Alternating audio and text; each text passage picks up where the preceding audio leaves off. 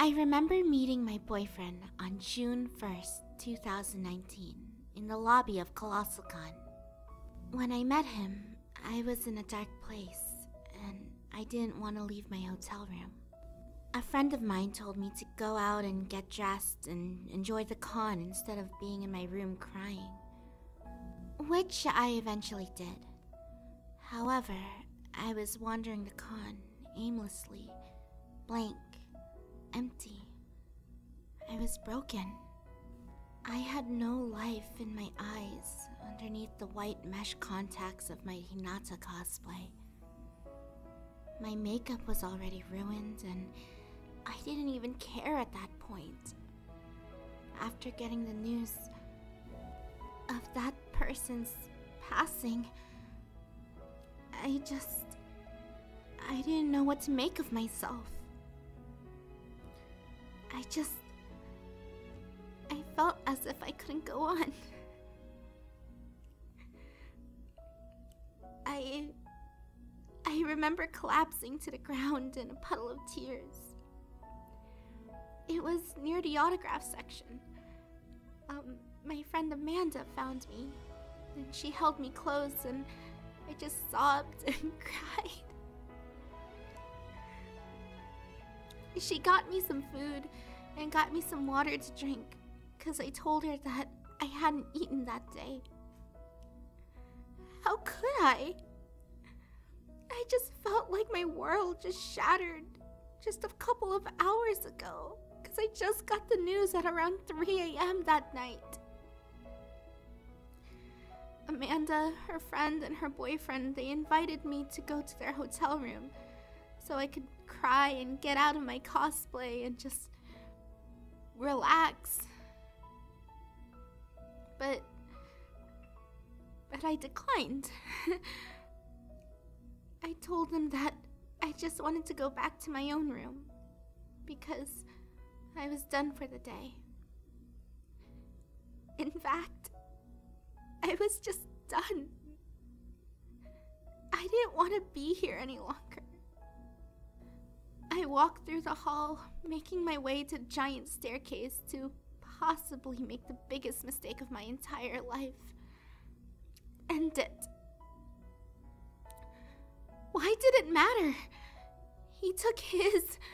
Why does it matter if I do the same? I didn't care. Why did he leave? Why couldn't I have done something? Anything? Why?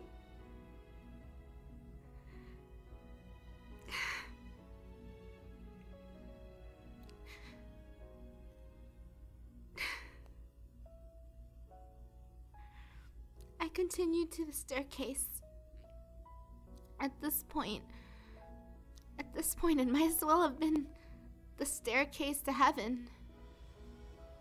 But I know that's not where I'm going. Then, from the corner of my eye, I saw a table doing magic card tricks and tarot card readings. I decided to just stop and check it out. I might as well have, right? I've been studying tarot for a while and only could do a simple spread. But I guess that little spread is what brought him to me. I stayed to watch the magic tricks, which was able to make me giggle a bit. For a second, I was able to forget why I was sad. Then I checked out the tarot card reading booth, and I decided to get a reading myself. It wasn't that accurate, but they did know that I had lost someone. I don't think it was that hard to read from my body language and my face, though, since my makeup was already ruined. I had already pulled off the fake eyelashes, so it wasn't even like I was trying. After my reading, I sat with the two men who ran the booth. They were actually surprised of my knowledge of the major and minor arcana, especially since it's been only a short time since I've been learning them. And then, all of a sudden... Hey, we've been sitting at this table all day and haven't eaten yet. Do you mind? I thought I had already known what was going to happen. My assumption was that they were going to give me some money, tell me what they wanted to eat, and then ask me to go get it for them. That's what I thought because it would make sense, since if I were them, I wouldn't want to leave my table. But I was wrong. This is what actually happened. Taking over the table for us while we get something to eat? Wait, what? Thank you so much. We'll be back after lunch! Next thing I know, I'm alone at the table with tarot cards in front of me and a line starting to form. How was I expected to perform card readings using cards that weren't mine to begin with? At that point, I had to purify them with my own energy. The only spread that I knew was the basic past life spread, and I've been practicing it for a couple months back then. I knew that tarot card readings alone attracted a lot of people. Well, that, and I have this uncanny ability to attract a crowd. It's a gift and a curse, but that's a story for another day. A line started to form for my readings. It was fun, and for a moment, I forgot why I was sad. It started to quiet down for a bit, and I was able to rest for just a split second. But I thought, hey, I can go on for a little bit longer. I looked up, and I saw a person dressed as Link? I knew who Link was, but I hadn't played Breath of the Wild, so I was unfamiliar with the story behind Geary Village. I decided to keep on going, because these readings were the only things keeping me from falling back into my depression. Hey there! I called out. Would you like a reading?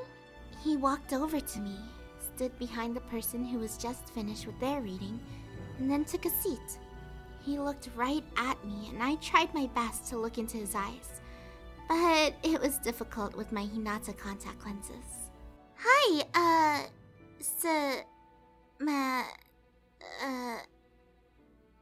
what are your pronouns? I asked bashfully. He was very beautiful from what I could see. I couldn't tell if he was just a beautiful boy or a handsome girl. He, him. He replied. Ah, so he's just a beautiful boy. May I ask your name? E. What? I asked, confused. E. E? E. Like the letter? Yes. How is that spelled? E-I. Okay then, E. Let's begin. I shuffled the cards and started on his reading. Granted, I won't tell you what it said, but he agreed that it was pretty accurate. Did you enjoy your reading? I asked. Yeah, thanks. Actually, here's my card. Oh, okay. I'll follow you on Instagram. We exchanged Instagrams before I moved on to the next person in line for a reading. I won't go into detail about his reading, but I did read that earlier this year wasn't easy for him, and that he was underappreciated, but that towards the end of the year, that he'll be happy and that he'll find someone who truly does appreciate him. Not once did I ever think or even imply that person was going to be me. After that, we didn't speak for exactly 1 month. Until one day, he replied to my story on Instagram. What? Thank you so much for watching, and special thanks to Reheard Sean for being a goldfinch on my channel. If you would like a shout out on my channel, please think about being a patron on my Patreon. Thank you so much for all your support throughout the years. I love you guys so much. Mwah.